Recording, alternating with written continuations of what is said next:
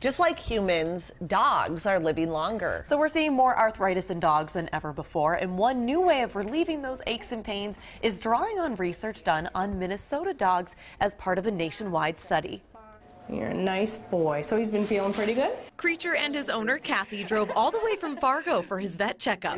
And Creature had a shoulder injury when he was just a couple years old, and he had been developing quite a bit of arthritis in it. Well, let's take a peek at you, my little friend. See how you're feeling. So why make the drive to the Inver Grove Heights Animal Hospital? Good job, handsome. Good job, buddy. It's the only vet in Minnesota taking part in a nationwide stem cell study for dogs with arthritis. Nice job. They get the same things that adult humans get, which is arthritis, aches and pains, joint issues. They limp, they get up slowly. For vets like Dr. Ann Valenti, this study could be a game changer. It helps to, we're hoping, maybe create some cells in the joints that will help to provide some pain relief. Half the dogs in the study get the stem cells. The other half get a placebo. Actually, we're checking his mobility, his range of motion. Dr. Valenti won't know which ones for a year, but she's already noticing some changes. Feels really good. Body condition is perfect. I have seen some dogs that I think in my head, well, I don't think they got it, and then I have other dogs that I think, oh, I think for sure they did. Good boy. And now we're going to take him out for a lameness exam. Today is Creature's last checkup for the study. Here we go. Come on, buddy. I actually do think, I'm hoping it's not the placebo, and I wasn't seeing things, but I actually do think that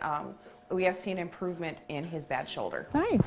Wow, he looks great. He actually is moving very nicely in his shoulder. Seeing improvements in Creature is worth the drive itself, but for Kathy, it's about the bigger picture of this nationwide study. Beautiful. So any chance that there's research or anything like that, I'm always up for that. What we learn from this study can help a lot of dogs in the future.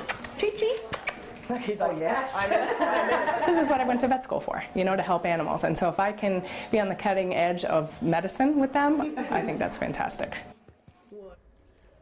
They love their dogs there. And something kind of cool, all of the dogs in the study will eventually get the stem cell treatment. So if they got the placebo this time, they will get that real medicine later. This is still at least a year away from FDA approval, but what they learned from this study in dogs could be helpful for humans with arthritis down the line. So if you've got a dog that's a little bit older with arthritis, we did put more information on this study at WCCO.com. And I was just with my family dogs last weekend who have arthritis, and you see it, you know, the slowness, and it's about giving them kind of that better quality of life toward the end of their life.